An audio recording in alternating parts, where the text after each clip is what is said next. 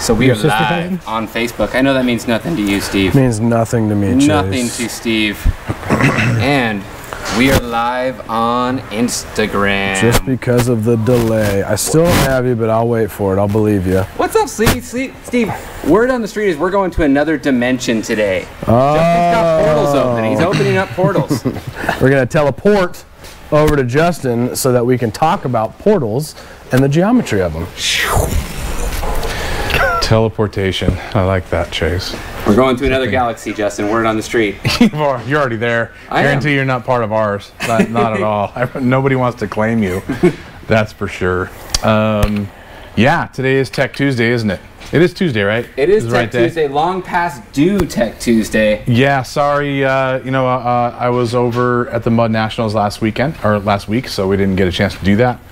Steve and the guys took over. Thank you very much. And then Thursday, what was it? There's another reason why we really couldn't do all of our portal stuff. So Tech Tuesday, we're going to get back on the drawing board. We're going to do some technical stuff. I mean, actually a lot of technical drawings. So those of you who like to talk about front suspension and geometry, then you're going to geek out over this. For everybody else, your eyes are going to roll in the back of your head and probably going to hate this video, but that's fine with us because I like geeking out over this kind of stuff. So let's get right into it. Portals. What is a portal? Well, I really kind of wanted to have one in my hands to show you, but we didn't get it in the mail in time. But basically, if you're on the east coast of the US or anywhere where there's a bunch of mud, then you know exactly what a portal is. But it's a drop-down mechanism to take the drive of a final spindle or upright and drop it down 4, 6, or 8 inches typically, are the different heights that portals will drop at. In essence, it's a gear-to-gear mechanism that allows you to lift your UTV by exactly that amount, 4, 6, or 8 inches, somewhere in that range, depending on what you want to actually fit on there for wheel and tire, and what you can actually fit on the UTV you have when it comes to turning radius. Now, Matt had a chance to go on a couple of mud rides at the Mud Nats. We got some good pictures of you completely under mud. Yep. And the UTV you were in was completely under mud. Oh yeah. And I'll tell you this, it was the first time that I've ever been out to one of those events and see what everybody gets a chance to do. And I'm not a mud guy. I mean, we're fast desert guys, but I can see how everybody would really get into it back there. And I had the ultimate or utmost respect for what everybody on that side of the country is doing to their UTV. Lifting them the way they are and the reasoning behind it. And Matt, you got a chance to actually go on one of the runs. How would you describe it to those who are desert guys? Not to the mud guys. They know exactly what you're going to talk about. Describe it to desert guys. It's muddy, that's for sure. It's definitely an interesting experience. Eloquent, Matt. Yeah. Nailed it. But you know, everything's in low gear. You're going slow. You're not really trying to go as fast as possible because you'll break stuff pretty quickly there. It's interesting because a lot of times you don't even see what's underground. There's a lot of ruts under there, and you can actually really feel them as you're going. Yeah, it's weird. I mean, I've been to Mud Nationals in Tyler, Texas, where it was kind of like a red mud. It was a completely different texture than what was at in Arkansas, and the one in Arkansas was, I don't know how to describe it. It was more thick and clay, nasty. Kind of something you'd build an adobe brick house out of? Yeah, I mean, as soon as it dried, it was like cement. So, but yeah, it was my first experience really going mudding, and it was a good time. You know, one thing that I saw is that everybody's kind of, we would compare it to like a going jeeping, where there's 10 Jeeps in a row, everybody's going 5 miles an hour or less, just trying to crawl over different obstacles all day. But the difference with this, number one, everybody's got something that's lifted to get through the mud. But I think that everybody had the most fun when somebody got broke. That was the most fun. When somebody broke, everyone got out, got a lawn chair, and had a look and a hand at trying to fix it. And they're tying winch cables from tree to tree, and then throwing a winch cable over that one to pick something out of the mud and try and work on it. And it was kind of a badge of honor to be broken, fix it, and continue on. So completely different than what we do, and I think it's really impressive. If being broke was fun, Matt, you had to have tons of fun out there. just kick him. Just kick him right square in the nuts. Okay, so back to portals. So if you guys, you know what a portal is, this is easy, but if you have never seen one, then it's basically a billet aluminum case with a few gears in it. and I've kind of got one driven, taken apart. So imagine that the axle of the UTV is coming through this upper gear, and these are gears, okay? I didn't put teeth on them because I don't feel like drawing that much. But basically, you've got an upper axle gear, you've got an idler, and you've got a driven. This driven is going to be what is connecting to the wheel and tire outside of this portal. Now, the 3 gear systems were popular in the past, but the idlers tend to be weak. So now, you've got typically a 4 gear system with 2 idlers.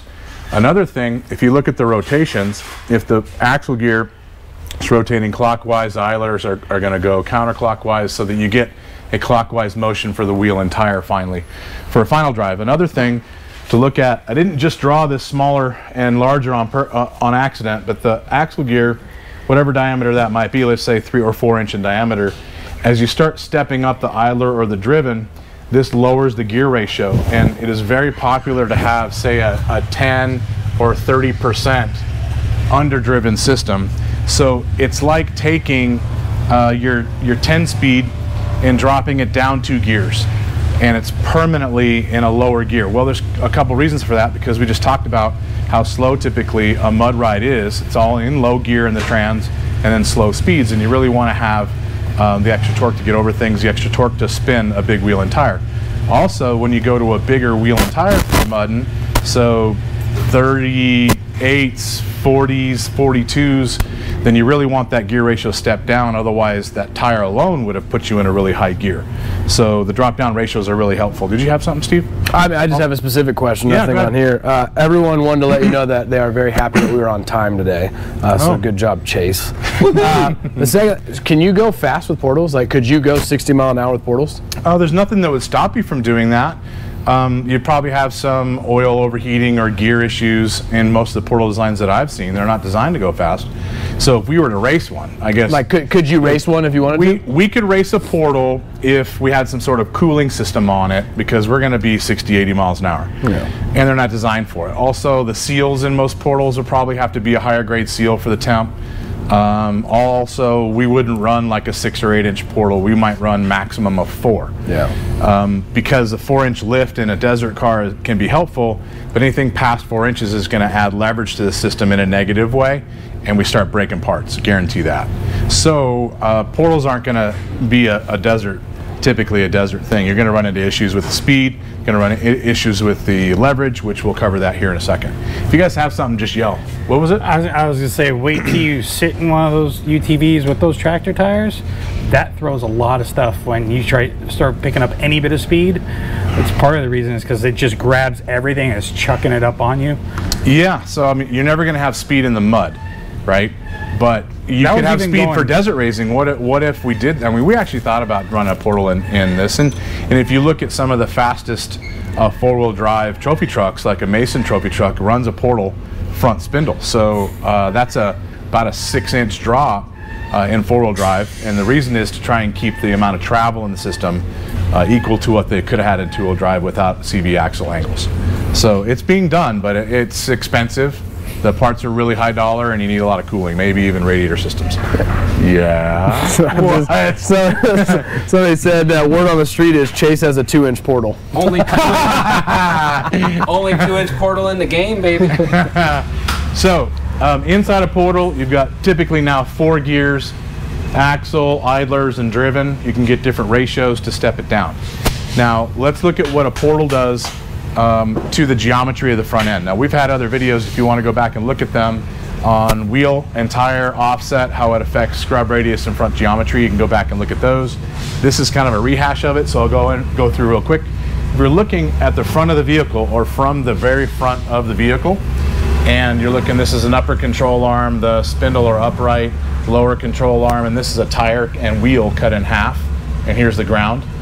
Typical geometry that you want to have when it comes to scrub radius, if you draw an imaginary line through the upper and lower ball joint, that is a kingpin inclination angle. Where it meets the ground and where the center line of the tire is where it meets the ground, you want to have that gap between those two under 1/2 inch. What that does is it keeps all of the rocks, chatter, whoops from trying to turn the tire for you and coming back into the wheel as feedback that will typically wear out rack and pinions and other things. When you move the wheel and tire offset out wider, it ruins that scrub radius and gets more feedback in the wheel, tends to wear out components faster. Steve? Justin, a couple people want to know, when you do portals, should you upgrade your axles?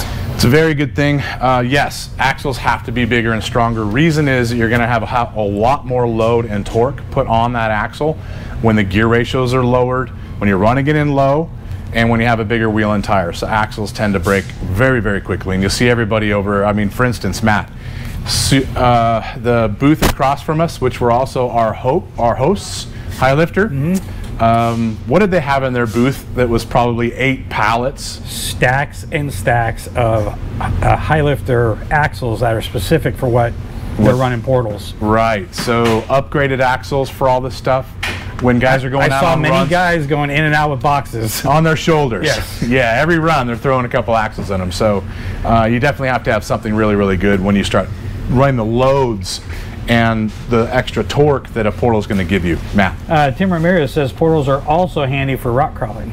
They are, because you're going to get the ride height that you need to get over the top of obstacles like rocks, Steve. Well, speaking of rock crawling, J Hup wanted to know, would a portal work at King of the Hammers, or would speed sections kill them? Are they durable enough to withstand? Because I've seen some gnarly stuff at King of the Hammers. Okay, so yes, they will help in the rock sections. Yes, they wouldn't have any, there wouldn't be a negative for a portal in the speed sections if the portals were a 4-inch or less.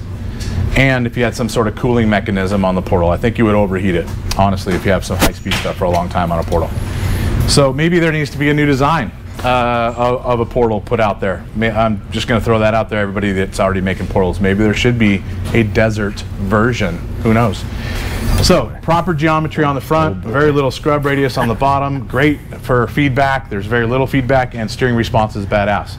Here is a portal system. So you have the same upper arm, same upright, and you have the same lower arm with ball joints and kingpin angle, but then you shove a portal in the middle of it. Now, this is the gear, axle gear. There'll be an idler gear on the sides, and then you have a driven gear, and that's driving this hub that's got the wheel and tire on it. This offset and width added to the system is what comes down here to the ground level and gives you a scrub radius increase that's massive. Can you see that on there, yep, Chase? Yeah. All right, see what you're talking about is like 1/2 inch to about 5 inches.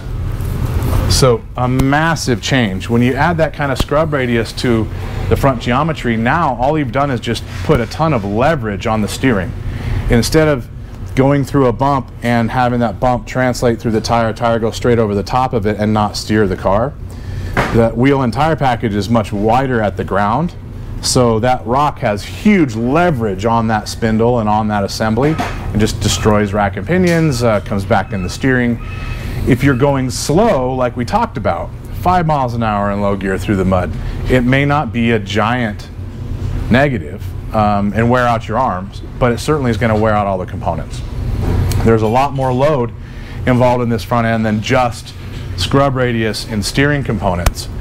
Let's go back over here, Chase. This assembly, let me describe what we're looking at. So this would be a view from the side of the vehicle looking straight through the tire, and this is the center of your upright spindle, and your tie rod's connected here. This is your upper ball joint with an upper control arm on it, lower ball joint with lower control arm on it, and I've drawn in the radius, lower radius of a 32-inch tire. Let's just plug in some force numbers for a standard UTV. So let's just say this is a Polaris or a Can-Am, and this is what we'll be racing in the desert, right?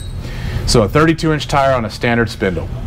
If you were to take the tire where it contacts the ground and put 100 pound-feet of torque on it, 100 pounds of force, trying to rotate this tire one direction or the other, okay? And this doesn't mean that's what a rock gives you. It doesn't mean that's what the horsepower of the engine or torque of the engine is going to give you. I'm just pulling a number out of the air. If you just put 100 pounds of force on that tire and do the math back to the center line of the spindle, come out 4 inches to the upper ball joint and the lower ball joint, they're going to see 66 pounds of force on both joints if you put 100 pounds on the bottom of a tire at 32 inches. Okay? That right there is typical ratio for any desert racing UTV, or even you guys, whoever's running it hard stock. You just might have a 30-inch tire, so the forces are going to go down. Let's take the same exact system and make it a portal. Come over to this side, Chase. All right, so now we've got this, looking from the side of the vehicle, looking through an imaginary tire, looking at the upright or spindle with an upper control arm and ball joint, lower control arm and ball joint, and now I've drawn in a portal in this drop down portal assembly. So if this was a 3-dimensional or see-through, then that's your gear assembly in the portal. This is an 8-inch portal, 4-inch spacing from center line to upper ball joint, center line to lower ball joint, another 4 inches to the bottom of the portal drive. I'm going to put on here a 42-inch tire, and I've done the math for a 42-inch tire. If you put 100 pounds of force on the bottom of that tire, this upper ball joint is going to see 375 pounds of force. Now, that's a massive change. It is almost 6 times the force on that upper joint than the factory system has. And this is why most everybody with portals have got arms that are ripped off or ball joint failures, and that's why big ball joints are made for these. Frame mounts, frame supports, control arm upgrades at the bushing tabs tend to rip off. There's a ton of leverage on this that is hard to quantify unless you start putting some math to it. So now, that's if basically I just grab the tire and I rotate it with 100 pounds on my fist, right? What if you bound the system up and you hit a rock with 500 pounds of force? Or what if you bounce this thing up against a lip that you have to crawl over a log, and you're kind of in the throttle and it's not moving, it's kind of climbing over the log, and it finally breaks loose and gets over that log or that ledge? Let's say that was 800 pounds of force. At 500, that upper control arm is going to see 1,875 pounds on it. Jeez. At an 800-pound hit or an 800 pounds of force at the tire, that upper arm sees 3,000 pounds. What upper arm? Of force. Yeah, so Mitch, you got a perfect one. What upper arm? What upper arm? There's no arm left on something like that. And 800 pounds of force is really easy to do. I mean, we do it pretty regularly just by hitting whoops. So even at slower speeds, you guys with a portal are going to see it when things get bound up and finally break loose. That's when you're going to see those loads. Steve? Justin, talking about all the loads and stuff like that, would you have to change or upgrade your front diff? Absolutely. I mean, diffs blow. So anything in the drive line, without that. Yeah, I mean, so anything in the drive line is going to see these forces put back into the drive line. Now, they're not going to be the same numbers because we're just figuring upper arm, ball joint, like trying to rip the arm off the car kind of forces what I'm giving you now. But all the torque loads are going to go up. So that's why axles break. Front diffs are going to go. Drive lines, driving the front diff and transmissions, all of which right down the line you're going to find the weak links. Now, I'm not saying portals are bad, because portals have a use. They have a specific need in the mud, and I can really, really appreciate it after seeing what everybody has put them through and why they need them in this type of stuff. I'm just kind of pointing out some more numbers. So now look at the factory system again. What if this factory system was, say, raced in the desert, and you nail the bottom of the tire with 500 pounds or 800 pounds? At 500 pounds, the upper arm only sees 330 pounds of force. At 800 pounds, it only sees 528. Compared to 1,800 and 3,000 pounds. 2,500 pounds more. Yeah, I mean, us blowing through the desert and hitting an 800 pounds of force, rotational force on the bottom of that tire is barely more than what the upper arm sees on a portal system with 100 pounds of force on it. It's just it's 6 times or more. And I'm not even figuring any of the shock loading.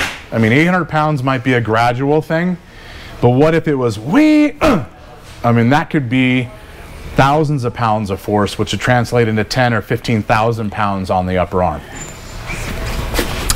Do people upgrade their power steering when running portals to compensate for the big ass tires? Well, I don't know if people do, but I think that they are. Matt? We got asked that quite a few times there. for recommendations, so of course we recommend. I mean, I would. Yeah, we recommend stuff like e-power steering, which we've got experience using. Like, hey, that kind of stuff will probably be beneficial running those really big tires. Yeah, and anytime you put a big wheel and tire on something, more power steering is going to be needed. And in this would be like the pinnacle of needing more power. So I don't know if the guys are out there doing it, but they should. And e-power steering makes an 800-watt system, which is the highest, I believe. So that would be what I'd suggest, Steve. Diversified Fab wanted to say, Chase must be drooling with all of the load talk. Hashtag YXZ. I can't contain myself. Has anyone ever seen a portaled YXZ? I would love to see one. I didn't see any out there. Not one. I'd love to see one. Why do you guys think that is? Chase? Imagine the load it would bring. All the girls to the yard, all the milk to the yard. What is that? Oh, something. I did ask you, did you see any YXZs at Mud Nationals? Absolutely not. What about you, Matty boy? Not a single one. I will tell you why I think, and it's not just, I mean, we love to make fun of them, but that's all we're doing. In reality, I don't think anybody has them there because it's a clutch system, you know, and if you're doing 5 miles an hour, then you're constantly clutching it. I don't think the clutches are gonna live, and I don't think anybody wants to do that. What do you got? But I did see some old 800s out there mudding, like small tires out there going for broke, covered in mud. So I think it's just they don't like them. Oh, there you go, Chase. There's that. So now that we've talked about some of the geometry, some of the math involved in what happens with this kind of stuff, you guys can understand what actually breaks, why it breaks, how easy it is to break. I am not talking smack about portals at all. I think they're awesome. I think that the design of a portal is an amazing thing, what it does. You've got portals on Hummers, military stuff. Unimogs use portals. So trophy trucks, now 4-wheel drive trophy trucks are designing and have portals on the front. So I think that they all have their place, and certainly in the mud, big portals have a solidified spot that'll never go away. For what we do, maybe not the best, and certainly we wouldn't want the extra load and parts breakage, but I think if you design it right, then it would actually be a pretty awesome system. Matt? Jeff Frias actually said Blown Budget Off-Road actually did put portals on a YXZ and hated it so bad they sold the portals. Picture it didn't happen. No offense to the portals. Yeah. So if I was to do a portal desert car, I would do a 4-inch portal because it would line the actual driven up with the lower ball joint and you would lose a lot of the load. And I would design it for high speeds with really, really high dollar gears, correct geometry, and cooling for the system. It would need it for any desert racing, that's for sure. But as far as lifts are concerned, to get clearance for mud, portal is the way to go on top of, if you haven't already done, other lifts. So speaking of lifts, ride height, we have mud spring kits and portal spring kits. If you look at our site now, you're going to see mud specific and portal specific spring kits, which are going to get you the lift that most mud guys want, but with suspension that actually will move and function so you're not driving around feeling every rock. Steve? I got nothing. Oh, I thought you were waving your hand, or are you over there, you're just smacking Matt? I didn't even move my hand. I didn't even do it. I was just standing here reading all the. We have some sick people in the audience. Let's hear some of the sick we have people. Some sick people.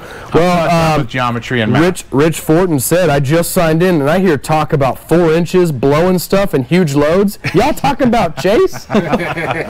Yes, Rich, yes, we are. Yes, good one. I like the way you think. Yeah, there's some dirty people. There's a lot Rich, of what do you comments got? about Chase. There's a lot of dirty comments. Everyone knows I like portals. Mike Dubs said Chase will take the extra loads. Yep. Yeah. Oh, sure. man. Serious question from Danny. It might be off topic, it might not. XP1000, would running the front diff constantly cause a seize or survive almost every ride? We run in 4-wheel drive on every vehicle at all times, 100% pinned. No issues with that. Run the piss out of it. 4-wheel drive is also faster in the desert if you are trying to race. Sometimes sucks when you have to go to 2-wheel drive. Yeah, I spent a lot of time in 2-wheel drive, and it gets a whole lot slower than 4-wheel drive if you're running in the desert. That's Matt for sure. spends a lot of time on his side. This is true. So 2-wheel drive, you mean the right two? Yeah, which side is your two? I think portals. I think portals are cool, and I think what everybody's doing out in the mud is really cool. And we're going to be doing a portal set and big wheels and dubs. Yeah. Big dubs and tires. Sorry. On the General, and Jeanette just doesn't know about it yet. So she might be mudding really quick.